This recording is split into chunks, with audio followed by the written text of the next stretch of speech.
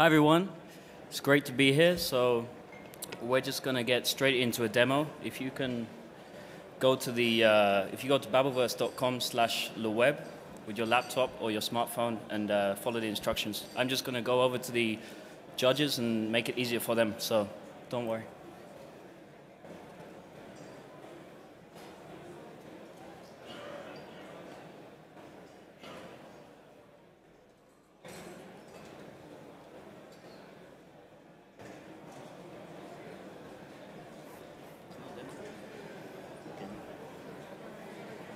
Okay, so bonjour, yasas, hola, hello. My name is Joseph, and I'm co-founder of Babelverse. It's great to be here to launch our startup at LeWeb. We're very honored. Bonjour à tous, je m'appelle Maël, je suis français, mais c'est vrai que j'habite souvent dans des pays différents. Et à chaque fois, je rencontre des problèmes pour communiquer à cause de la langue. Ça m'est arrivé lors de conférences comme celle-ci, où il n'y a pas d'interprétation de prévu. Ça m'arrive aussi lors de réunions d'affaires ou dans la vie de tous les jours. So, I didn't understand any of that. My French is not very good, so I'm not sure if anyone else got that. But what you just experienced there was Babelverse in action. Actually, we had an interpreter, a Canadian interpreter based in South America, interpreting for us remotely right now. So Babelverse is the first application for real-time interpretation. It's available on any device and any language. We support almost 7,000 languages on this planet, and hopefully eventually more in other planets. So Babelverse is human-powered. Machine translation is not reliable. And the thing is with humans preserve quality, emotion, tone, cultural relevance, the context. And no algorithm, no machine algorithm can do that right now. Time. Okay. So Babelverse is a community. Babelverse works with multilingual speakers all over the world who can offer their time to help other members of the community with casual conversations for free at first. And they will build up their rating through doing that. And little by little, they will level up and be able then to earn money for the interpretation skills that they provide. We will also have professional interpreters on the platform who will make available their services to those who want. So how do you actually use it? It's very simple. You connect to our website or with our mobile app. You make a request for an interpreter. And then you are able to connect through Skype, through your browser, through even a local phone number in case you don't have internet. And you get an interpreter on the line. On the interpreter side, they can define their availability, which time slots they're usually available. And we use an algorithm when you make a request to match you up with a list of a few interpreters who match you the best.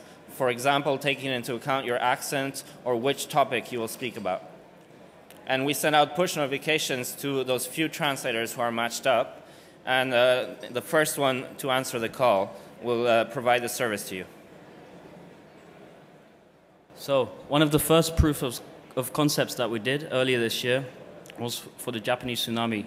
We did an all-night coding session, and we set up an application which allowed people to support the crisis from afar with their language skills. So they could interpret between English to Japanese for NGOs, foreign aid teams, and people on the ground in Japan. And we had over 150 people volunteer their skills, and we had a fantastic response and very humbled by it.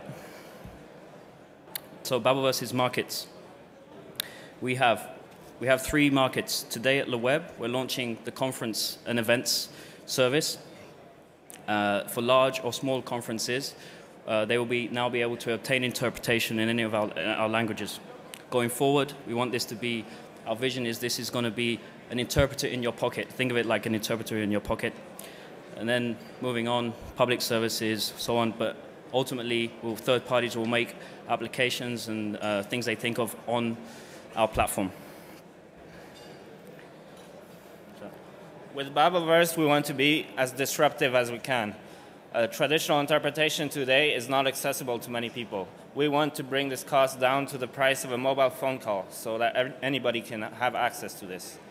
But we also want to avoid a bid to the bottom in terms of quality and price, which is often the case in online marketplaces. That's what we have seen. So that's why we will set the rates according to multiple parameters. And in any case, the interpreters will always get 70% of the per minute cost. Okay. So we started in Athens in Greece in a small event, and since then we're now in Chile, bootstrapping as part of Startup Chile program. Yep. So with Babelverse, we think that we have something that really stands out, and we hope that you all will agree. We aim to do to the language barriers what the airplane did to geographical barriers. We really want to have a revolution in communication. Today we're looking for companies in the event and conference space to partner with.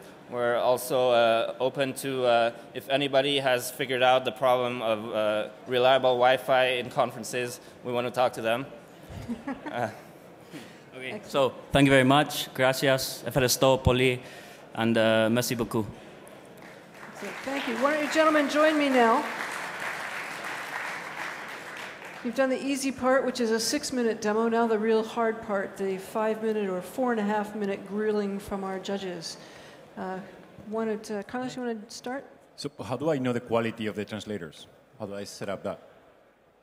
Why don't you try that mic right there? Hello? Yeah, okay. Sorry, can you repeat the question? Okay. Yes. So how do I know the quality of the translation? So because if I hire a professional translator, I know what to expect from. But if I get it on the web and someone shows up there, how do I know the quality of the translation I'm going to get? Yeah, so we're going to have 3 levels. We're going to have professionals, which are accredited professionals, and we're going to have 3 groups. So we're going to have multilingual speakers, and they're going to get rated by the users over time, and they build themselves up to semi-professional, then professional. But we'll always have a pool of high-quality interpreters available, but there'll be the chance for other speakers, other multilingual speakers, to build their way up on our platform and become paid interpreters with user ratings, and that's it. Yeah. Do you think there's an opportunity for more micro interpretation? So I have a kid with very severe allergies. I go to a foreign country, and I always want to have a conversation with the server that, oh, he's allergic to X, Y, and Z. Are you thinking at all about that, or translate this menu or whatever, so that you can get to volume transactions for folks? Yes, that's exactly what our vision is. It's really that at any time you can get an interpreter, even if it's just for a 30-second conversation. We want to build a community that is large enough so that in any time zone there's always people who will be available to provide this service to you. Yeah. And the translator, even if they earn just a few cents every time, with enough volume, they can build it up.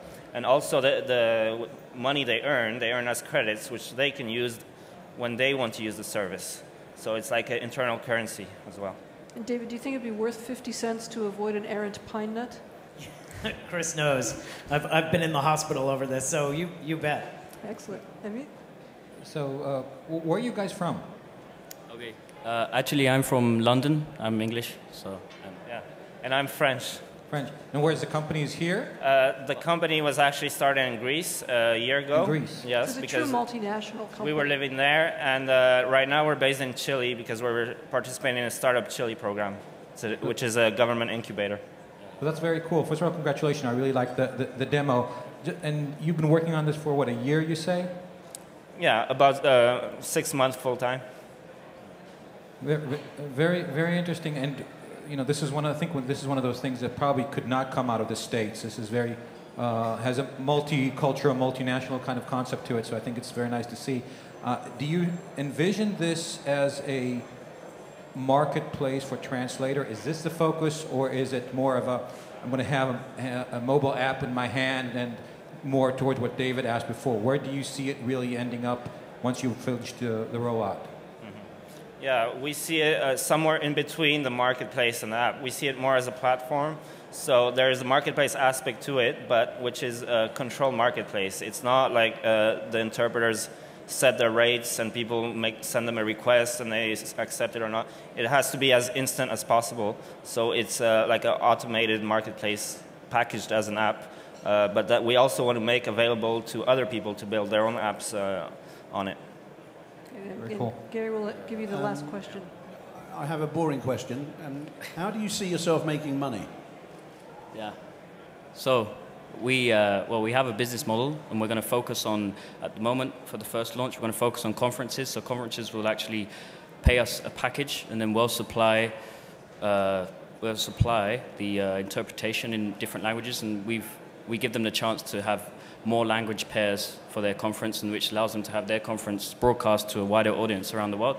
So initially it's going to be like this, but as we grow the community, it's going to be, we're going to grow with people paying a similar, say, to a Skype thing. They're going to pay for listening credit, and then maybe that credit, they will use that credit, and then we will earn money like this, or we will work with telecoms providers and provide through their tariffs or through their price plans Babelverse time.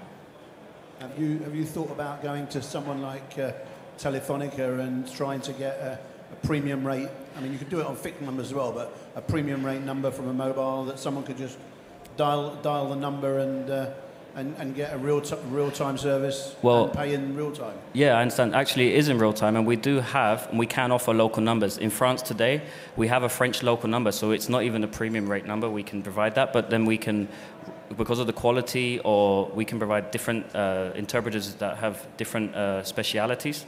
We can then put a premium on that instead of premium phone calls, which is old-fashioned. So. Yeah, but I guess where I'm coming from is suggesting that, if you take David's idea where, you're in a hospital or at a pharmacy or something like that, you want to be able to get a translation in real time. Okay. If you have it on a premium rate number, the user doesn't have to worry about their credit card details or anything like that. They just pay as they go. And that's a zero-touch cost model for you. I understand. And in fact, we're in the Telefonica building in Chile, so maybe we should speak to them. And just one quick question. We actually don't have time for the question. Right. I apologize. But you're in, Gary. But you will be able to see all of the companies out in the pavilion as well. Gentlemen, thank you very much, and congratulations on your launch. Thank you.